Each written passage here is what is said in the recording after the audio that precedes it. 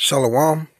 First and foremost, as always, I want to give all praises, honor, and glory that is due to Yahweh, Bahashem, Yahweh Shai, Bahashem, Waharakah Kodash, Barakatam.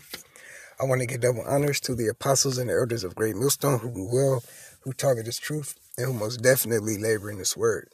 I also want to give a sincere peace, blessings, salutations to all of you Akim across the four corners of the globe that are out here pushing this gospel, which is the good news in our truthfulness and sincerity. You so-called Negroes, you so-called Latinos/Hispanics, you so-called Native Americans/Seminole Indians, as well as you Israelite foreigners that have been scattered across the four corners of the globe that may look like one of the other 17 heathen nations, but if you go back to the seed of a so-called Negro, a so-called Latino/Hispanic, a so-called Native American/Seminole Indian, then you are in fact and indeed an Israelite if you could perceive it through the Spirit. As well as I want to give peace and blessings to the Akwaf, which are the sisters that believe upon the name of the Lord Yahweh, and in the name of his son Yahweh Shai. As well as I want to give peace and blessings to the children that believe upon the name of the Lord Yahweh, and in the name of his son Yahweh Shai. Okay, so this is the book of Ezekiel, chapter 2. We're going to start at verse 1. And he said unto me, Son of man, stand on thy feet, and I will speak unto thee. And the Spirit entered into me when he spake unto me, and set me upon my feet, that I heard him that spake unto me. And he said unto me, Son of man, I send thee to the children of Israel, to a rebellious nation, that have rebelled against me. They and their fathers have transgressed against me, even unto this very day, all right? A rebellious house. For they are impudent children and stiff-hearted. I do send thee unto them, and thou shalt say unto them, Thus saith the Lord Yahweh power. And they, whether they will hear, or whether they will forbear, for they are a rebellious house, ye shall know that there hath been a prophet among them. Yet, Salakia, yet shall know that there have been a prophet among them. And that's the point of this lesson.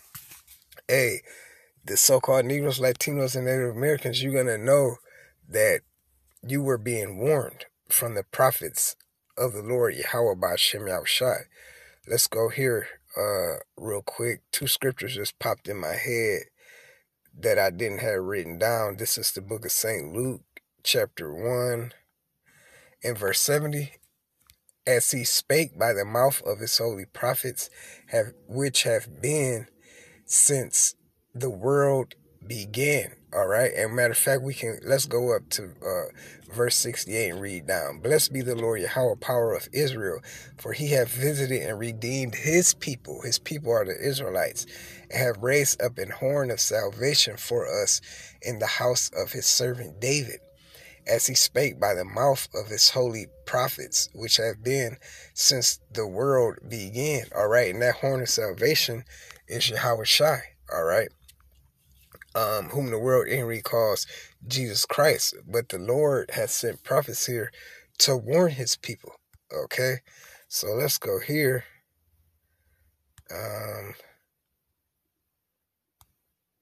It's John.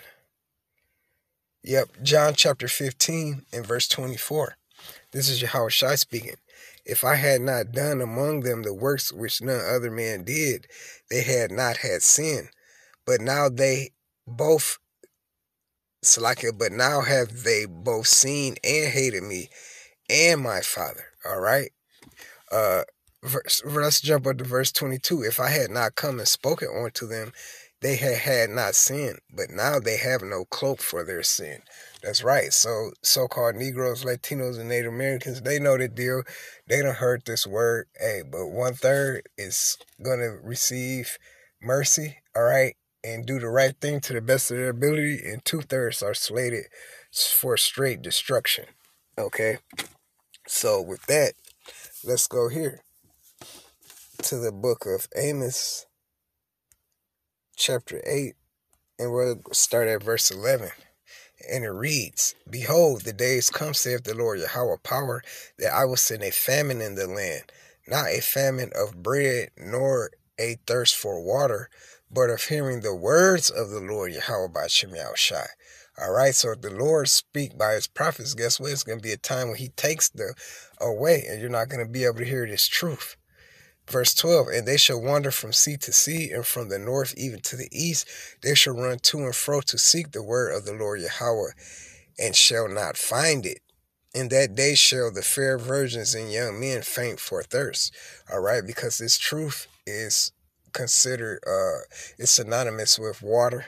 All right, as well as other things. All right.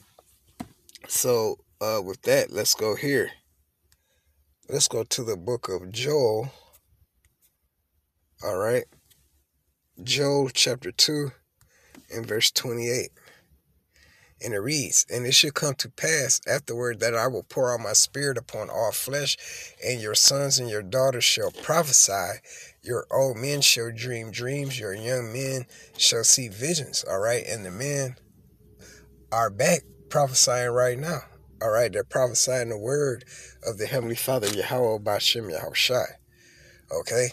Hey, so it will behoove you to take heed, as well as all of us, all right, to take heed to the Heavenly Father, Yahweh Shem Yahushai, in these last times. So you know what, Lord willing, this lesson was edifying to those of you who may come across it.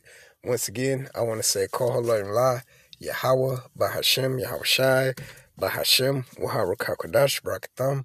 Once again, I want to give double honors to the apostles and the elders of Great Millstone who rule well, all right, who taught me this truth and who most definitely labor in this word. And once again, I want to give a sincere peace, blessings, and salutations to all of you Akim across the four corners of the globe that are out here pushing this gospel, which is the good news in all truthfulness and sincerity.